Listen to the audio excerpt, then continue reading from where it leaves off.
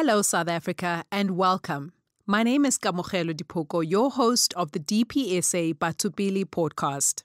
Today we tackle part 2 of the Masterclass on Business Process Management facilitated by the Chief Director, Operations Management for the DPSA, Marcel Wilson.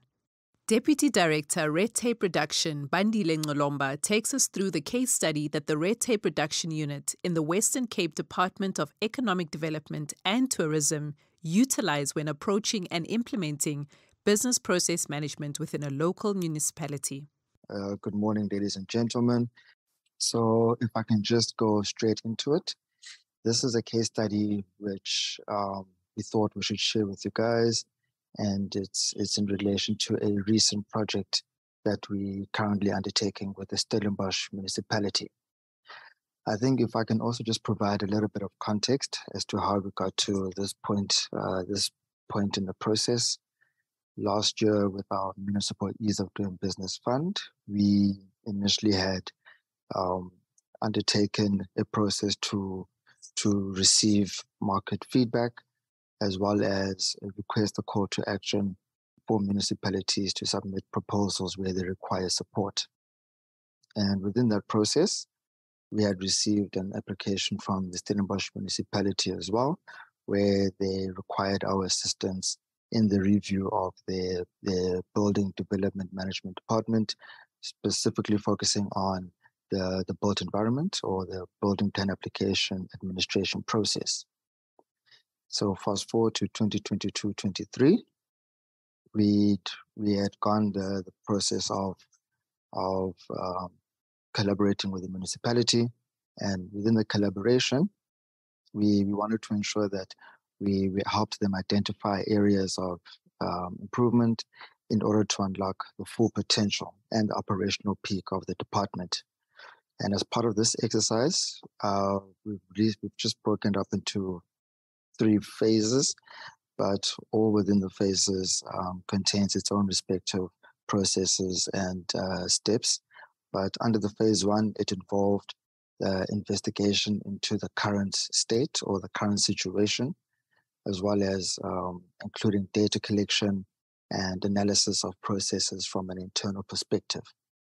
And also coupled within this phase 1, it looked at the different sets of stakeholders as well, and creating that environment within which the employees are able to feel comfortable to share what it is that they are busy with, what it is that their job entails, and how that subsequently makes them feel, and where there may be bottlenecks as well. Then within the phase 2, it looked towards a benchmarking exercise, and included in that benchmarking and stakeholder mapping exercise, there was also engagements with our external stakeholders. And by means of external stakeholders, you're looking at businesses, you're looking at the community as well, in order to determine what is the current perceptions out there of the department and the municipality. And also what this particular phase involved, it also looked at identifying what the enablers would be in order to improve services internally. So in essence, it's all about finding out or determining what does success look like for the respective stakeholders. And coupled with that would be a comparative data analysis of the applications and or the database. Then when we go into the phase 3 of the project, this was pretty much the consolidation of a diagnostics report. And within this report, it detailed improvement recommendations, as well as showed a conversion view from the current as is, moving towards the to be or the desired state. So as mentioned, in collaboration with the Stellenbosch municipality, the overall process in which we needed to have a review of, it was all about ensuring that the municipality ensures that business process approvals for the application submitted are received and granted and or rejected within the legislated timeframes.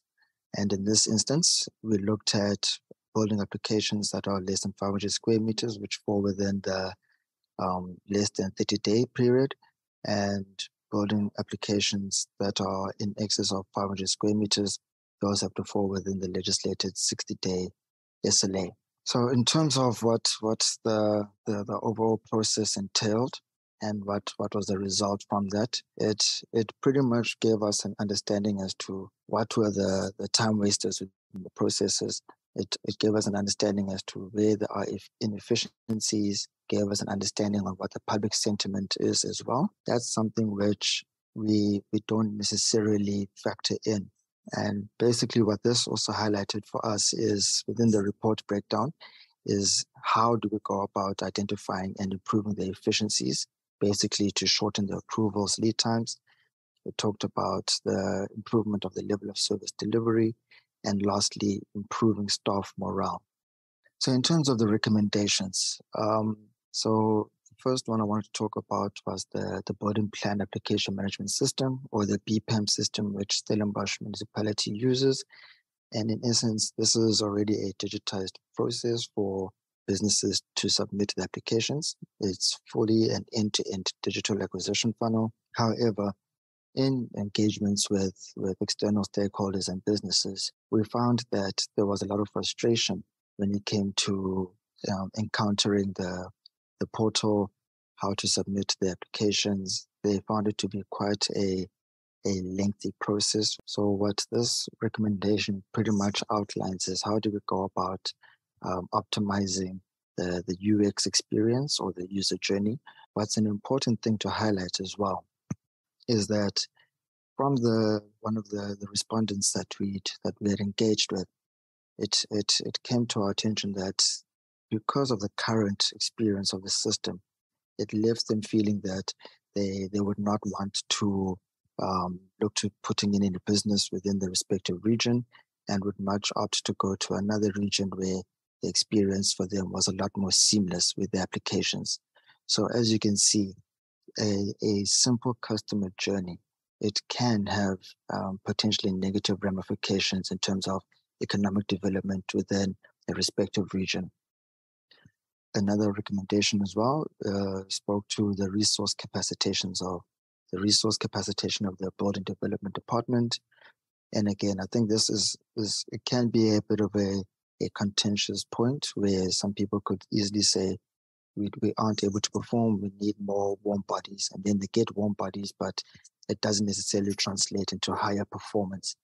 So I think in this particular example, during the analysis period, it was established that from the data that we had received between the periods of 2020 to 2022, the annual building plan applications, they increased by 239%.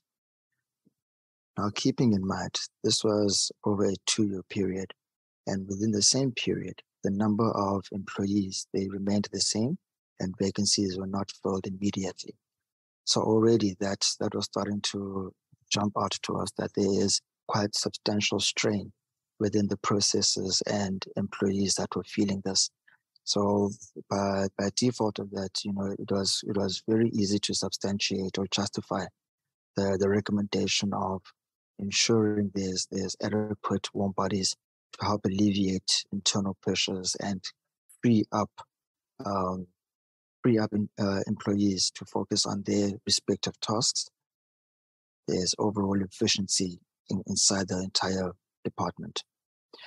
Then we look at the decrease in application circulation and commentary processes. So again, within the building plan application process, there's specific steps within the process that requires commentary from internal as well as external departments and stakeholders.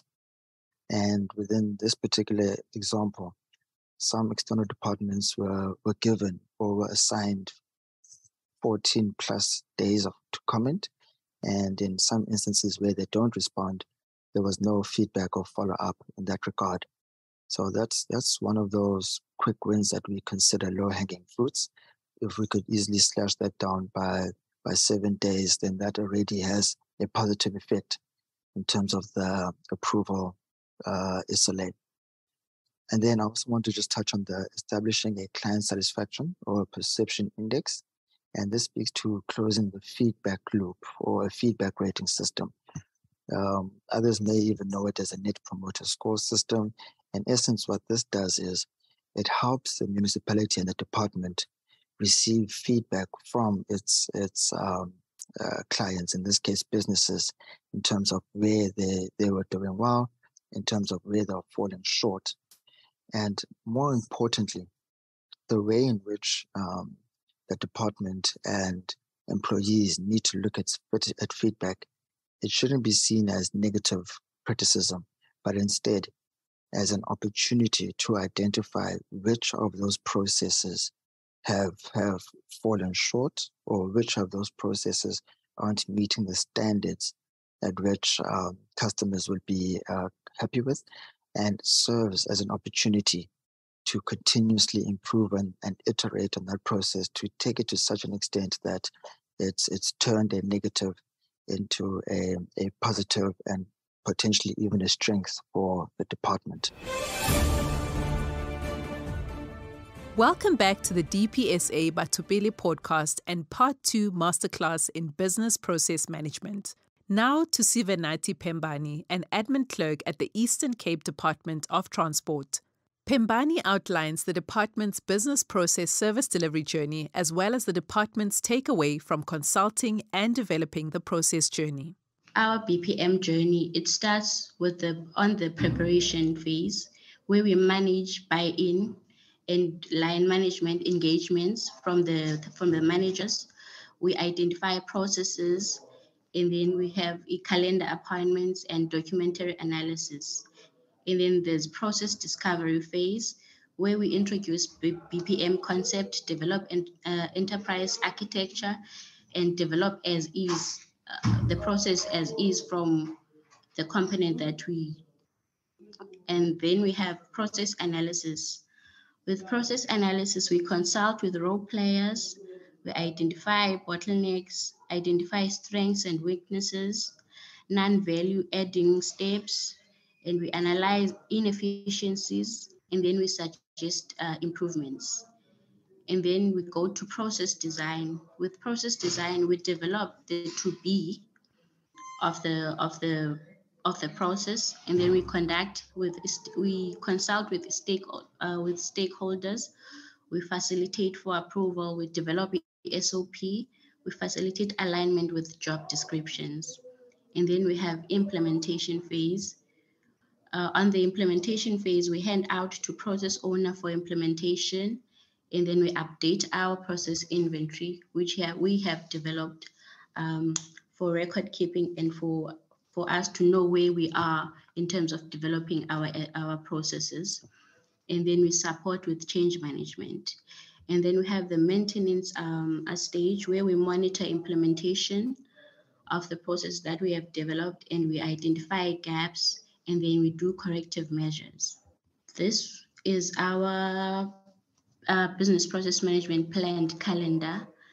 This is where we plan prior the month, which programs we will be working with in terms of developing the business processes. And then we set dates, and then we communicate with them prior. This is the planned calendar. This one is for August, which was last month. And then this is our process inventory that we developed in order to keep track of the processes that we develop in our department. And then in our process inventory, we also make a summary of how far we are and how many processes we have done so far.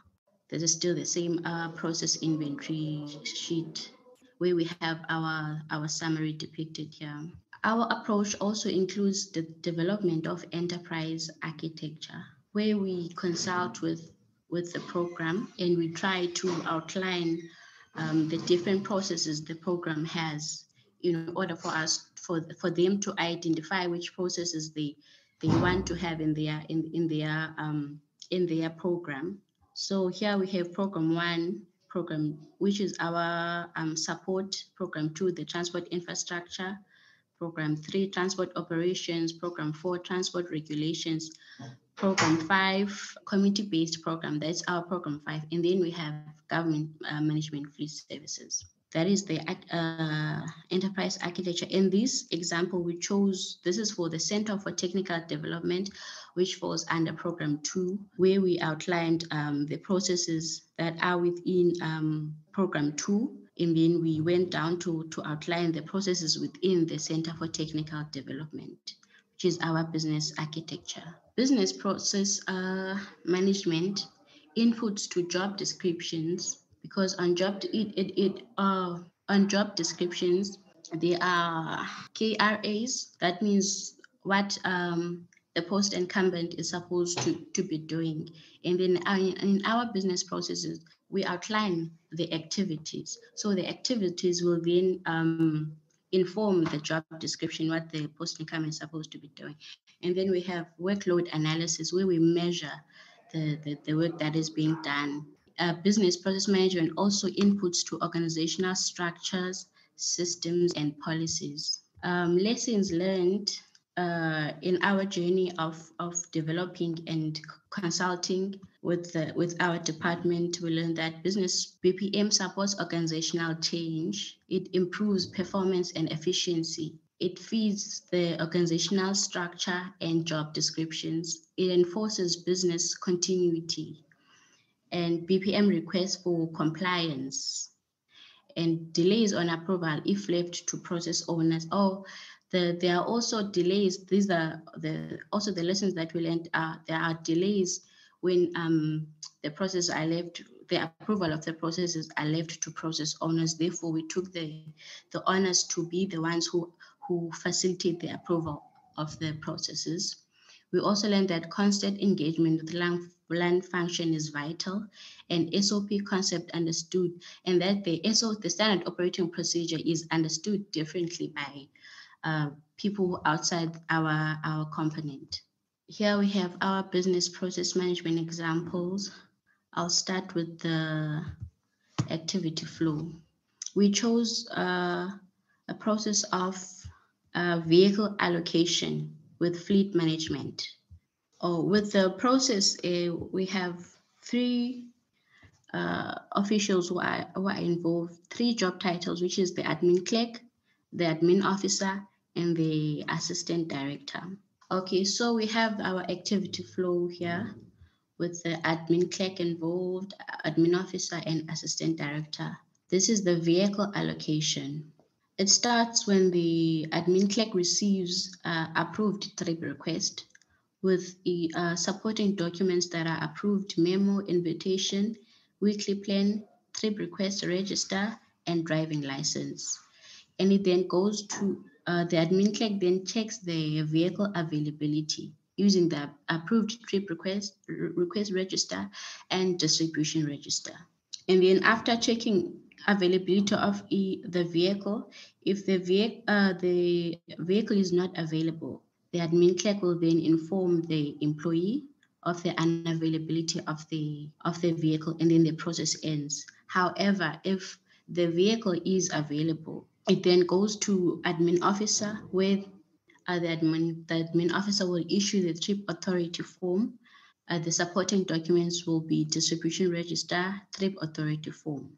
The admin officer will issue the trip authority form to the employee who is requesting, and then they will receive the authorized trip authority from the requesting employee, and then they will pass it over to the assistant director, who will approve the trip authority. And then after that, the admin clerk will conduct inspection using the inspection list and logbook.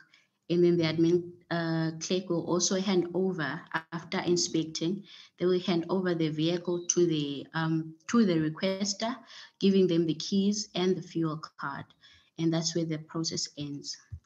And then we also have our standard operating procedure template, which is informed by the previous activity flow, the business process map.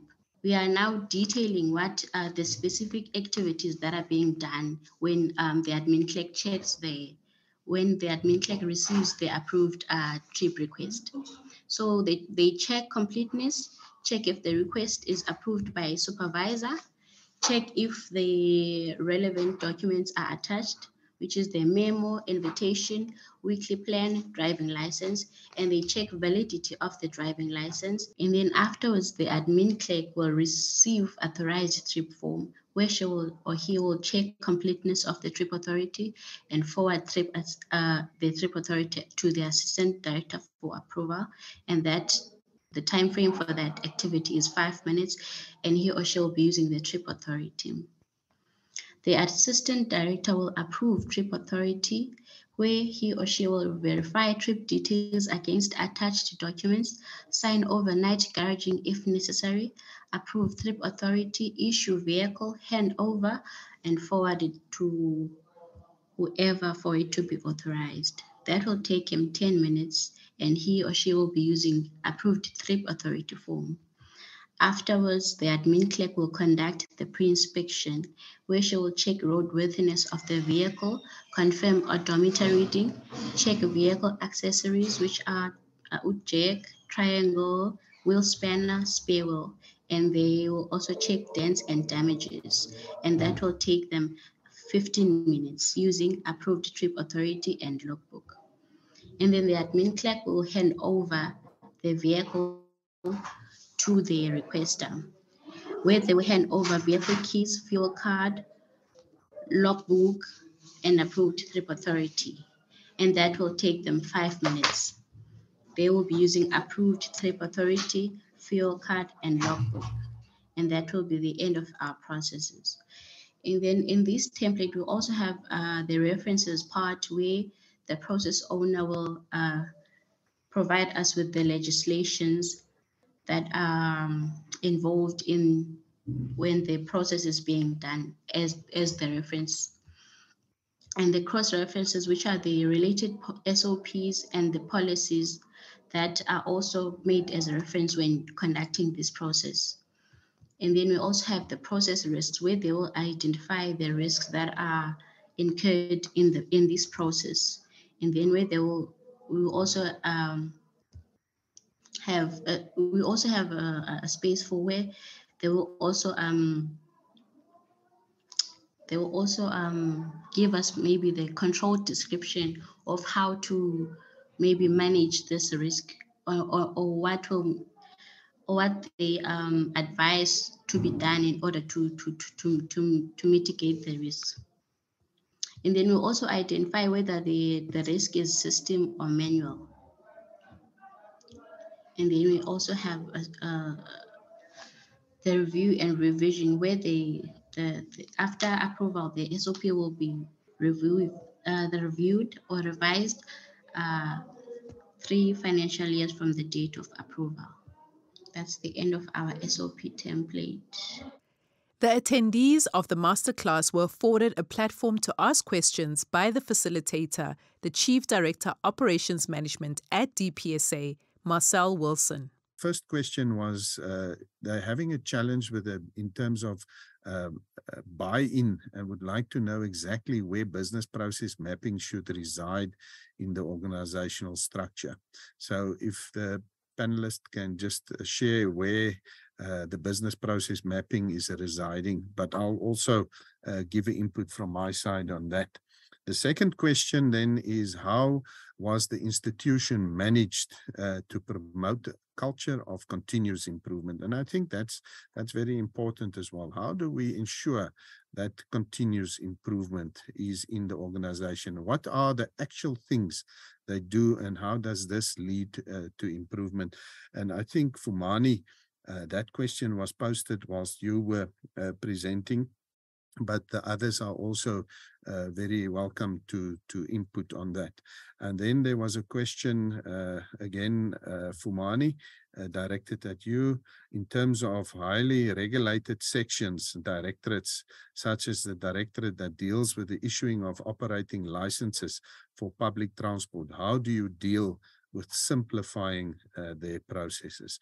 So we'll take those 3 first.